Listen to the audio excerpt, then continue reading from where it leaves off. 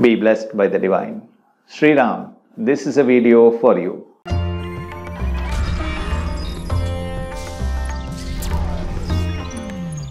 What are the benefits of alpha waves in the mind? In an active wakeful mode, the brain works in the beta frequency between 14 cycles per second and 40 cycles per second. In that frequency, the mind is active, aware, it thinks, it listens, it feels all sensations of the body, it also discriminates, it analyzes, it has emotions, and it functions according to these emotions. Closer to 14 cycles per second, the brain is calm, the mind is calm. But above 14 cycles per second, up to 20, the mind is in a sort of a research mode, in an analytical mode, in a listening mode, in a reasonably calm but active state. Above 20 up to 30, the mind is in an emotional state, and above 31 to 40, the brain is in an agitated mode, or in a deep depressed mode, or in an angry mode, in a highly charged up emotional state of mind is where the brain is found to be operating at a very high frequency. Mad people, for instance, have their brain frequencies above 30 cycles per second, especially on full moon day and new moon day. Above 40 cycles per second, the body cannot withstand the frequency. The life force comes out of the body and death is the result. The objective, therefore, for us as human beings is to reduce the frequency from higher beta to middle beta to lower beta to even to alpha state of the brain. This is called as the subtle state of the mind. Sriram, your actual question was what are the benefits of the subtle state of the mind? So therefore, I have modified your question to give a more appropriate answer. So in the subtle state of the mind, there are even subtler states than the alpha level. So I will talk about that as well.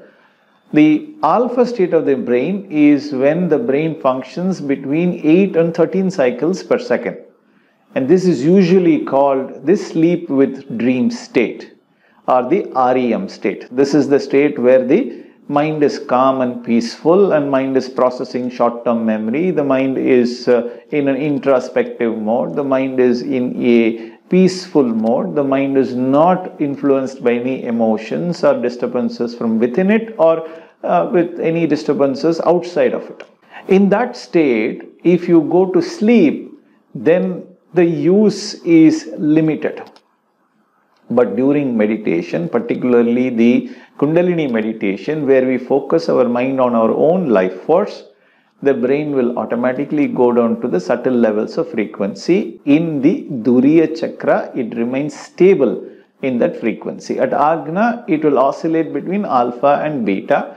At Sahasrara, Duriya crown chakra, it will remain stable at the alpha level of the frequency. In that subtle, calm, peaceful, stable alpha level of the mind begins to observe itself.